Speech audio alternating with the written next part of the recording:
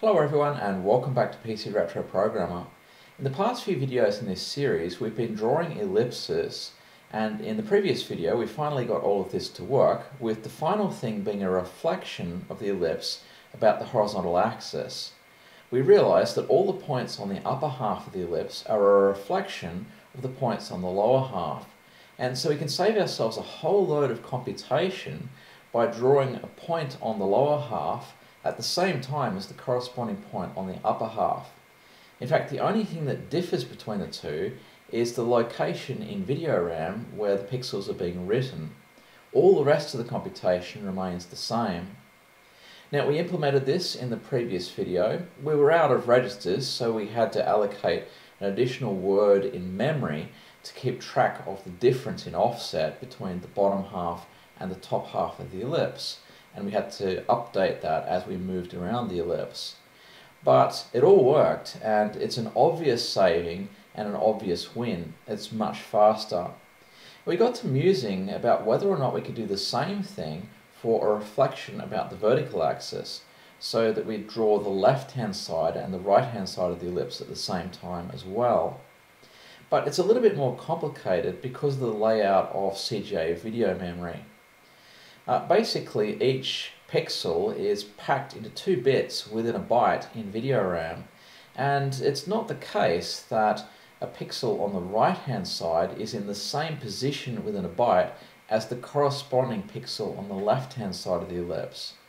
And so at the very least, if we do this reflection, we'd need to keep track of some additional information between the 2 sides of the ellipse.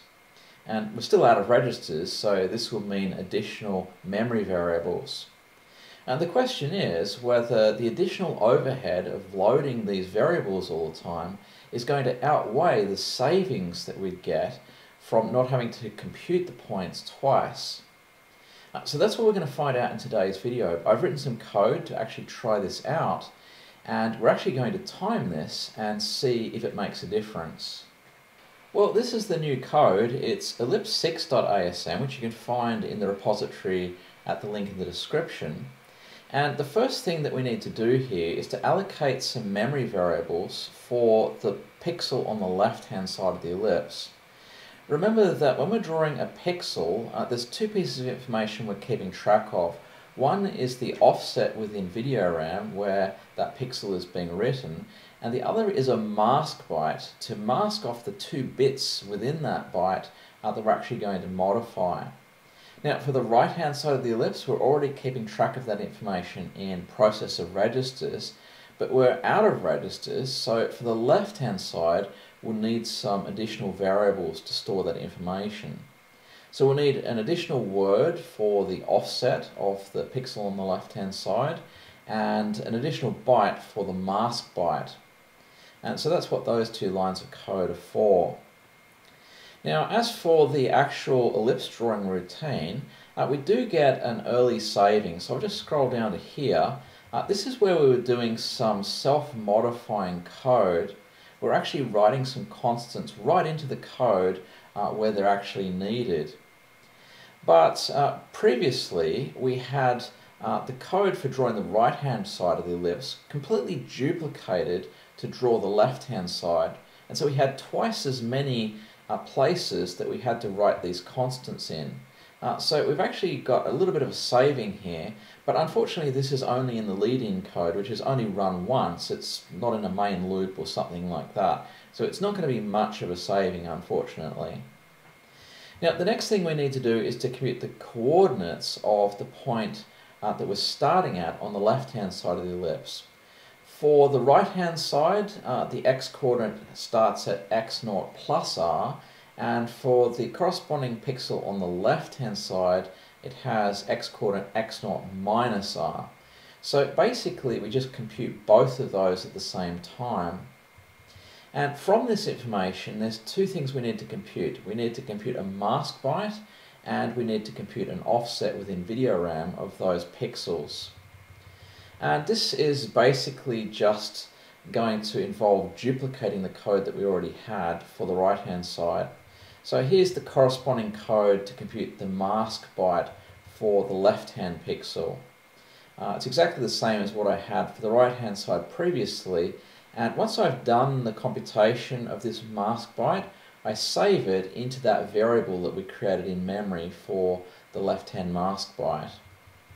And similarly for the offset, down here we computed the offset for the right hand side, and I've just added in some additional code to compute the offset for the left hand side at the same time. The code's very similar. Basically, I use the DI register to compute the offset for the right hand side and the SI register to do the corresponding computation for the offset of the left hand side. And once I've computed that, then a little bit further down here, I'll save the one for the left hand side into that word that we created in memory. So that takes care of our mask byte and our offset word for the left hand pixel, at least for the starting point. Now the next piece of code is just computing some constants. That's all exactly the same code, so I'll skip over that. Let's go down to the point where we compute our first pixel. Now this really isn't too bad. Remember that previously we were computing the point on the lower half and the upper half of the ellipse at the same time. So we're actually drawing 2 pixels at a time already. So there's the code for one of these, and then we use this ellipse diff to change the offset so we get the corresponding point on the upper half of the ellipse, and that's the code for that there. So that's 2 of the pixels drawn, but now we need to compute the pixels for the left hand side of the ellipse. So we're actually going to be drawing 4 pixels at once here, effectively, because we're both reflecting about the horizontal and the vertical axes. So this involves switching out the values that we have stored in memory, that mask byte and offset for the left hand pixels. So I did this just with an exchange instruction. So where I had the mask byte previously and the offset previously, I now just switch out for the ones for the left hand side of the ellipse. Now, this doesn't seem too bad, and I just draw the 2 pixels again using pretty much exactly the same code as what I just used. Once I'm done with these values, then I exchange them again and put them back into memory, and so now the registers will have the values corresponding to the right hand pixel again. So that's all there is to it, and this really doesn't seem too terrible, but as we go along here you'll start to see that some of the rest of the code causes quite a few additional problems. Let's scroll down just a little bit further here, and some of the code doesn't need to be changed. This is code that's just updating the variable d and the variable dy, and these are the bits of code that are actually a saving for us, because it's where we're doing the computation of the actual points that we're going to be drawing, and this is the same for all 4 quarters of the ellipse. And so this is actually where we're saving some time, because it only needs to be done once. But down here, the next thing we have to do is to increment our y-coordinate. And this does have to be modified, because now we need to increment the y-coordinate for the right-hand side of the ellipse and for the left-hand side. And this means changing the offset. So what I decided to do here is, rather than modify the value directly in memory, first put it into a CPU register. In this case I decided to put it in the SI register, and so what I do is exchange the value that's currently in SI with the value that's in memory. SI still has a value in it that's being used, so I need to make sure I save that, and so just by switching these values around I now have the offset for the left hand side in the SI register.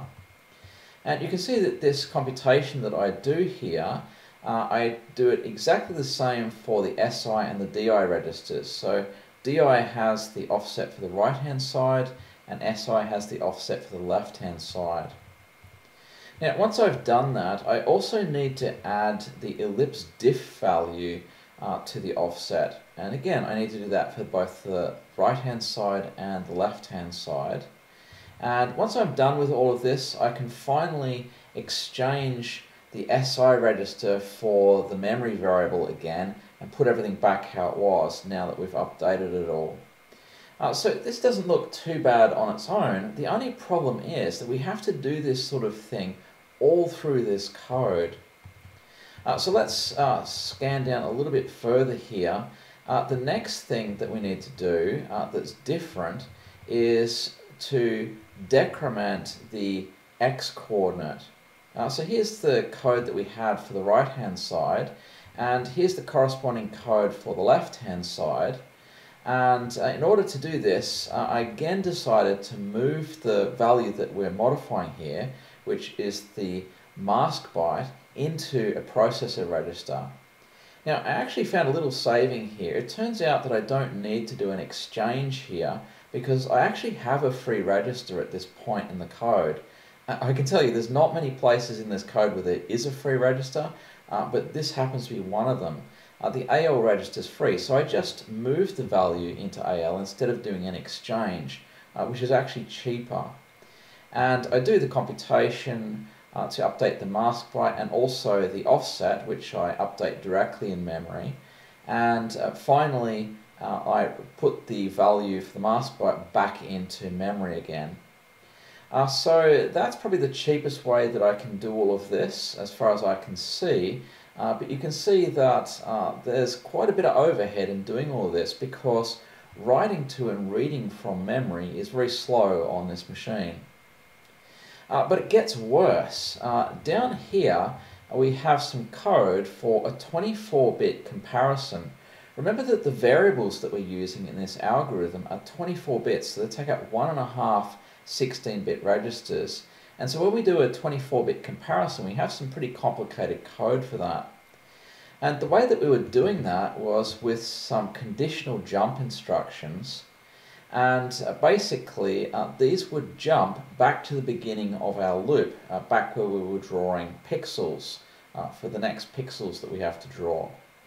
But you can't do that anymore, and the reason is that these conditional jump instructions can only jump up to 128 bytes roughly in each direction.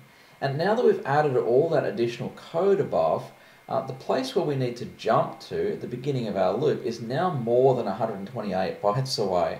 In fact, it's significantly more. So what that means is that we can't use the conditional jump instruction to get there anymore. Instead, we first need to conditionally jump down to another point in the code here and then do a long jump. And these long jumps are really pretty expensive. So this is definitely going to slow things down. And previously, I didn't need to do a conditional jump here because all it was doing was jumping from here to here. This intervening code wasn't there before, and so you didn't really need to do a jump to get there. So that's going to slow that down as well. And so this is really looking like quite a mess. Well, I think I've shown you all the different kinds of changes that I need to make. It's just that there are quite a few other places in the code where I need to do the same thing. So if we scroll down here, I need to decrement Y here.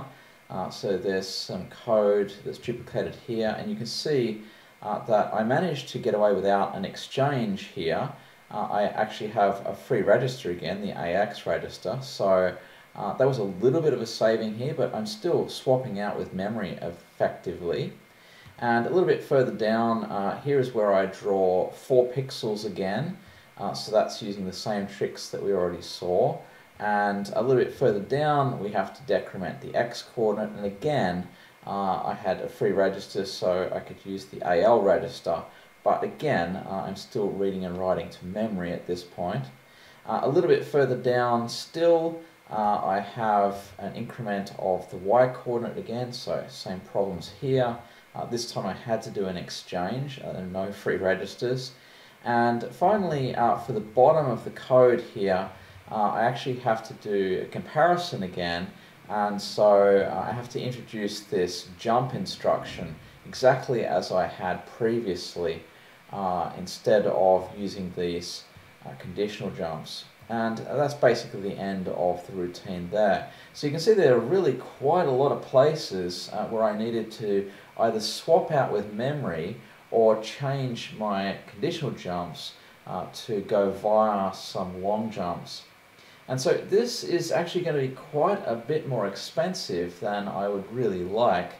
But let's run this and actually do a comparison. We'll time this compared to what we had last time and see if it actually makes any difference. Now, once again, I'm using Marty PC, which is a cycle accurate emulator of the PC. And so this should give me a good idea of whether or not things are faster. So this is the code that I showed in the previous video. You can see it draws a nice little circle here. This is an ellipse with a ratio of 6:5 to compensate for the fact that the pixels are not square. And then it does a little animation here, blanks the screen. And so now we get to the bit that I'm going to time, and I'll leave this in full in the video. And if you like, you can actually time this yourself. You can even do it frame by frame if you want to get a really accurate timing. So let's start it running. And basically what it's going to do here is draw lots and lots and lots of circles. In fact, it will go through these color changes 10 times. It should take about 30 seconds to go through. And you can see this is pretty slow. And so what I'm going to do in a moment is run the other version that we just wrote this week, Ellipse 6, and we'll compare it and see whether or not it's faster. So the first thing that you should try to do is get an impression of whether or not it feels faster. So there's 10 iterations there. While you've got that in mind, let's run Ellipse 6. And so basically it does the same animation, blank screen, and let's go. And it doesn't seem a whole load faster to me. So I don't know whether you can tell a difference there. Unfortunately, I can't. So I actually did a timing of this, and it's something like 30 seconds roughly for Ellipse 5, the one that we had last week, and it's maybe about a second faster with the new code. So this is only about 3%, which is definitely not something you would actually notice in practice. So this is a really big surprise. All of that saving, not having to compute the points twice for the left and right hand side, is completely wiped out almost by all the extra overhead of having to read and write those values to memory and deal with those additional long jumps. So anyway, I hope that's been interesting. In the next video, what I'm going to do is show a way of drawing circles, that is, things that actually look circular on the screen. They're actually really ellipses with a ratio of 6:5, much faster than what we're currently doing. So, question to you, what could I possibly do that's quicker than what we're already doing? Haven't we already pulled out all the tricks in the book? Well, that's for next video, so hopefully I'll see you then.